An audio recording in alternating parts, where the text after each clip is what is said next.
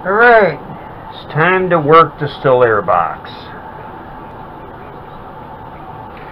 First off, I want to give a warning to everybody watching this video, okay?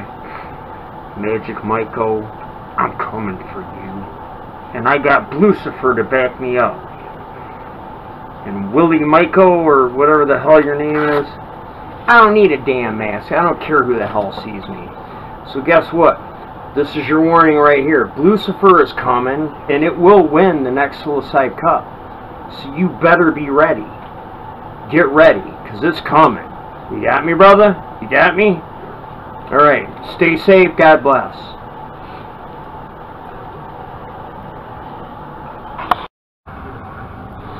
Hello, friends. So today we're talking about the still air box.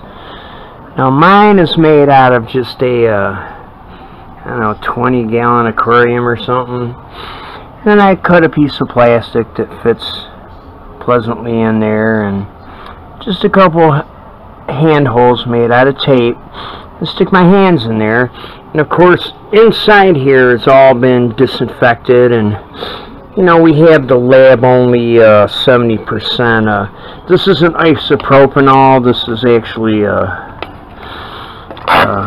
ethyl alcohol, but same thing.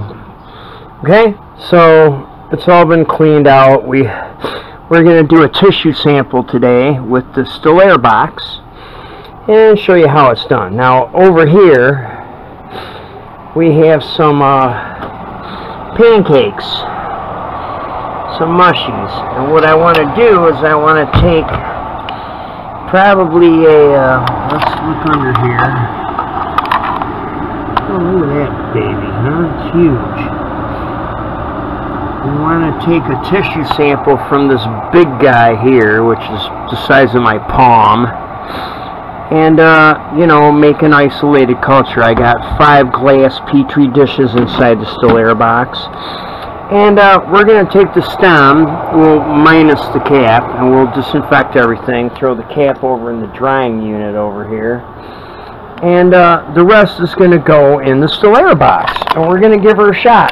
Okay, now you never know what's going to happen with the still air box. It's not as good as a lamb hood. However, I've had pretty good success with it because I'm just on a small scale anyway. So let's give it a shot. Hello, Michael Knots. Here we go again. Here's the still air box. I'm going to try to get a good view of this, but I probably won't be able to. Anyway, here's our sample. This is called Lucifer. As you can see, it's blue and huge. Okay. So what we're going to do is we're going to cut this cap off, and we're going to put it in the drying area. So hold on. Give me 1 second here, because a lot of this is off camera for, you know, very good reasons. Alright, so here we go.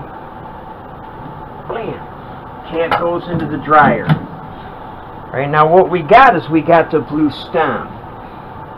Very blue, and well, actually it's more purple than it is blue. We're going to squirt it down with a little bit of ethanol here. Okay, and we're going to stick it inside our still air box, right there on the bottom, splashing around in all its beauty. Maybe spray it with a little more while it's sitting in there, okay? Right, that should pretty much kill anything. Oh, look, I got purple all over my hands. So what we're going to do now is we're going to take a sample, and we're going to put one piece of the inside of that stem in every one of these 5 glass petri dishes. Okay. So the very first step is, as you know, disinfect,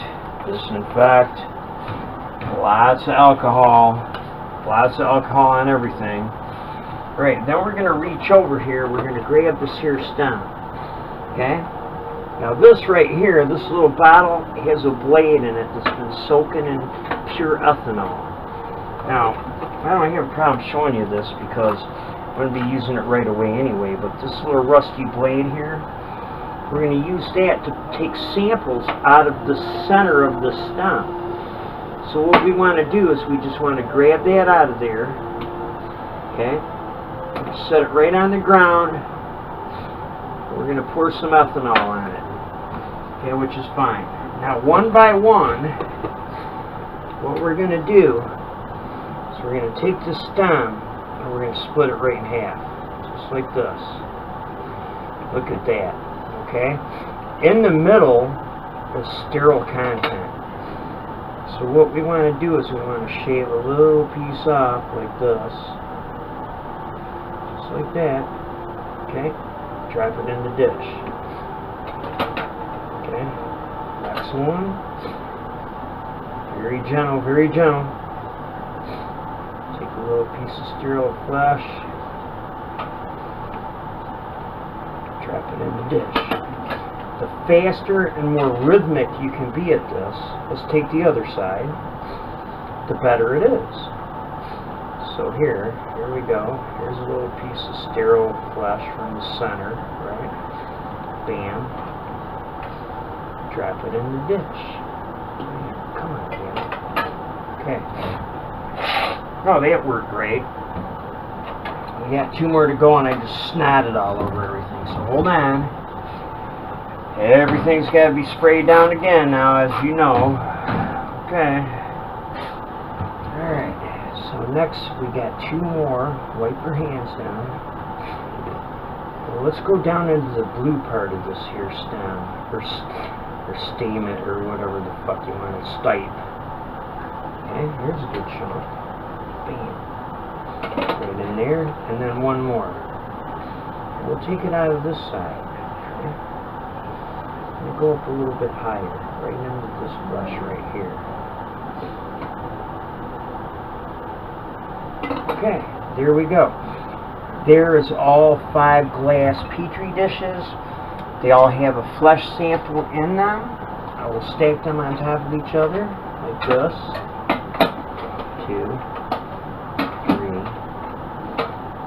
4.